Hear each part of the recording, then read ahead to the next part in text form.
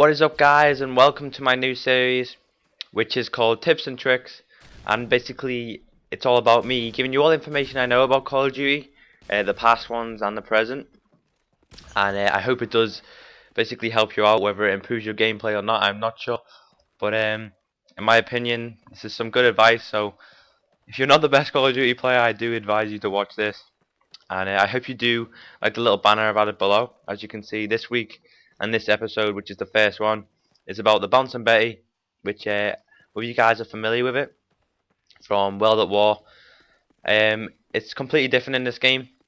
It explodes different, and it's not used as much, as there's plenty of other equipment that people would rather use. And I'm basically going to show you how to prevent being killed by it and how it all works. And I hope you honestly do like this series, guys. I'm just going to basically bring you what I can on different stuff, and I hope you do enjoy it. So as you come down here, as you can see, there's a red light there, and it kills me, which is the Bouncing Betty. So sorry I didn't see that in the first place.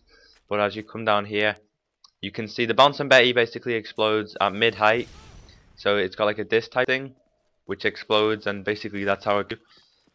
So I'm basically going to skip to the next part, and show you how to prevent being killed by it. It has exploded. Yeah, it's pretty good advice. Whether you guys are familiar or not, I'm going to show you, because I think it's something good that a lot of you guys could use, especially if you play Domination or Search and Destroy. A lot of people do seem to use the Bouncing Betty because it's pretty easy to get kills. So I'm just going to quickly skip this. So welcome to the next part, guys, which is same game, just fast forwarded. So I basically want to show you how to prevent being killed by the Betty, which is pretty easy, pretty obvious, but it works perfect. And as you can see right here, all you do is go prone before the Betty. And now if you're like a Turtle Beach user or Astros or anything like that, you'll hear the sound of a Betty pretty easy and pretty loud.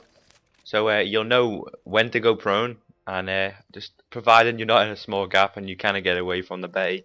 Just simply go prone, as the Bouncing Betty explodes at head height, like I said.